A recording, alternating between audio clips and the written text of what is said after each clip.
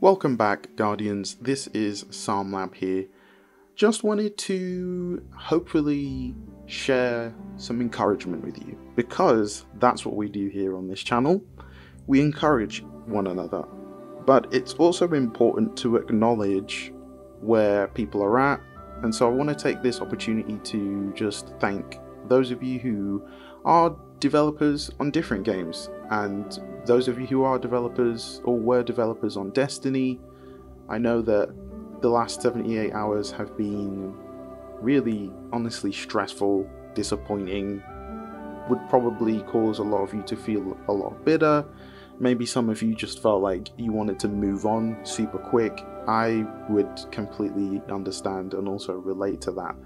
But this video is really to just honor the creativity of incredibly talented people. So I want to talk about the layoffs. The layoffs are probably the worst thing that could ever happen, and as somebody who has worked professionally and also as a freelancer, there's nothing worse than losing work or losing a job or losing your job. And I have done nothing but continue to pray for you all, and also share on Twitter job openings that are available. I really hope that whatever company picks you guys up honors you and values what you have to bring on board, and doesn't just do things the same way we've always done them within the games industry.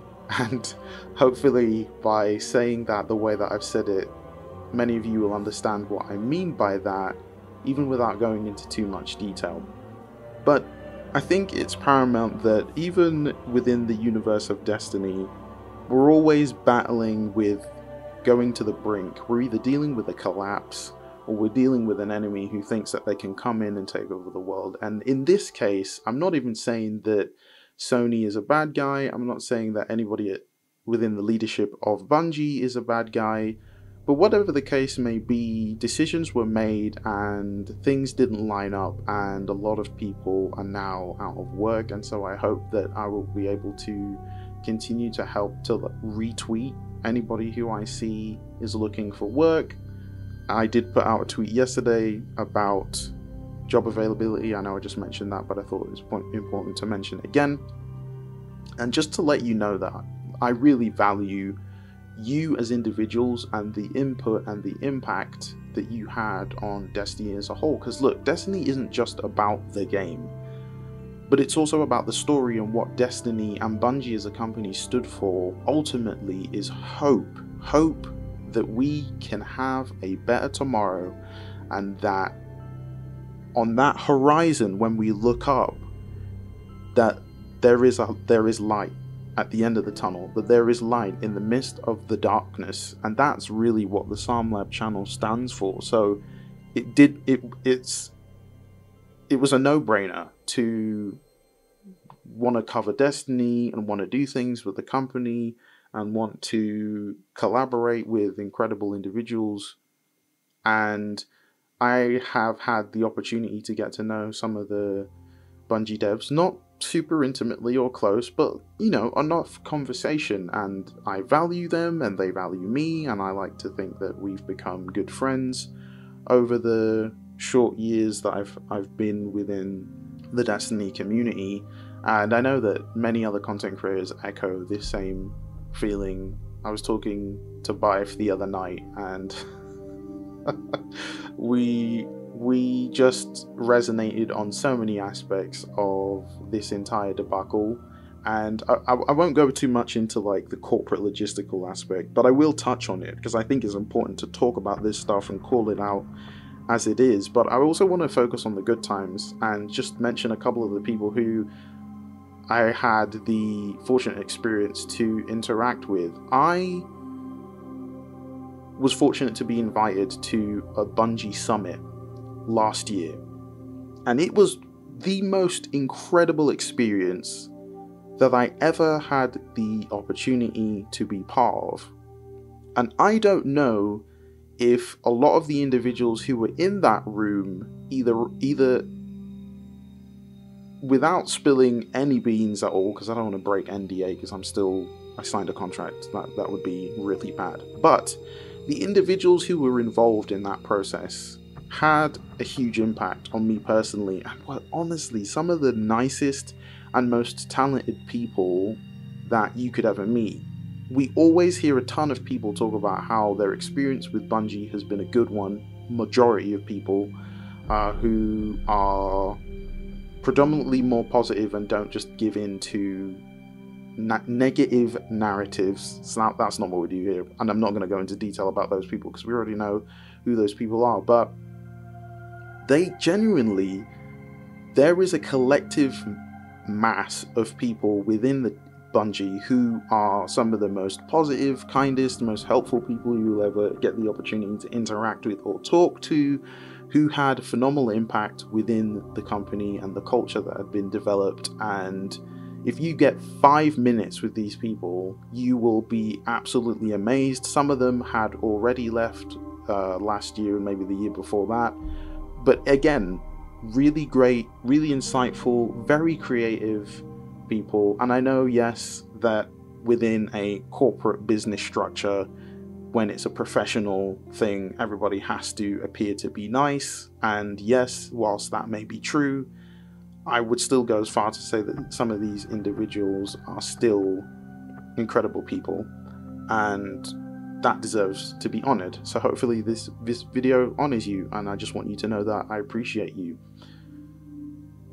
The game industry structure, I want to keep this as short as possible, has for the longest time, and as far back as I can remember, has always been a corporate beast. And corporate beasts have a way that they were created to run. We cannot pretend that the people at the top, at least a majority of the people at the top, are in it financially. That is their focus, that is their goal. They are not emotionally invested as we are, as players, content creators, and even developers. And we all know this, and that's why I don't want to go on and repeat about that too much. But what I will say is that something eventually will have to change, and I'm hopeful that it will change, because there are great studios and there is better leadership. But I think until we continue to see more accessibility in games, more diversity in games, we're never really going to get a good glimpse at what is possible. Games development on a whole is at the cutting edge of technology, and it's either you scale up or you scale out. That's literally how the structure works. And it's only now, post-COVID, are companies beginning to look at the importance of mental health and physical health, and how those two things combined, when dealt with well, when proper policies are put in place, when good support structure and financial leadership, stewardship, and investment in employees is done, then you can potentially become world-renowned and award-winning because you've invested in your engine. And your engine is your people. And it doesn't take much to care about people. And one of the biggest aspects and challenges that we have as individuals and as people in our society, particularly within the games industry, is caring about people. The more we care less, I think the bigger the impact we're going to see where decisions like this are made. To say, I don't necessarily know if there's a way for what's happened to be fixed. Well, actually I do. The way to fix would be to hire all of those people back. If that was me, that's what I would do. I want to remind us too, though, as the Destiny community, that we have weathered probably even worse than this. If we were able to weather the Bungie Activision acquisition, if we were able to weather Season of the Worthy, which arguably was also one of the longest seasons of content drought we ever been through. I'm not even talking, like, granted, sunsetting hadn't happened yet, so there was a lot of things to do in the game still, but I remember the absolute unrest that everybody had when the idea of the next expansion being delayed was a thing. You know, or the next season being delayed was a thing. If they are delaying the final shape, Destiny as a game will go on, and it's important for us as players to continue to have a positive impact on the industry. I think the minute we all give in to this narrative that is just that literally the ground is going to open up and swallow us all into this DCV, I also want to caveat that, look, I'm not taking away from the frustration that everybody has right now. What Astacross has said, what Bife has said, what Mylan has said, what Sammy Cat has said, what everybody has said, the list can go on. But I think it's important that we talk about the incredible people who worked at Bungie and what they did bring on board. Liana Rupert is a good friend. I love her to bits, and I've told her that more than once, but she did phenomenal work at Bungie. What she had to deal with, Destiny's a hard community to navigate. There's no beating around the bush. So, and there's other people who, like her, have worked really hard and continue to work really hard. Sam Bartley, who was also a community manager, did incredible work. Griffin Bennett on socials did incredible work. He's been with Bungie for years. Jason Guisao, hopefully I pronounced your name right. Amazing work. True Blue, John Zellman, a good buddy that I had the privilege of interacting with within the Destiny community and was like integral to the birthing process for the Old Chicago project, which is still going to go on. That's still going to be a project that happens. If I had a company, I would hire you all. And I was literally saying that to my dad the other day. I was like, Dad, I should start my game studio and just hire the whole world and change the world for the good. But I know that it doesn't really work like that. But out of all the ramblings that I've said today, just know that you are loved, that you are appreciated, and that your career wasn't a waste. Your time and investment wasn't a waste. It had an impact on me, it's had an impact on all of us, and we will continue to always love Destiny, play Destiny, buy Destiny games. Giving into the rhetoric that it's doom and gloom and that's all we can do, I feel is a serious limitation of what the amount of creative talent that exists within the Destiny community is capable of. We can do way more than that. If we wanted to raise 1 billion, we could do it in this community. Easy. I've seen the charity streams do it time and time again, raise money for the Little Lights. You know, if Destiny ends, what happens to the Little Lights? Like, there are bigger ramifications here to just, even though layoffs are important, there are people who rely on what Destiny has been doing that has kept them going and has been a lifeline for many of us.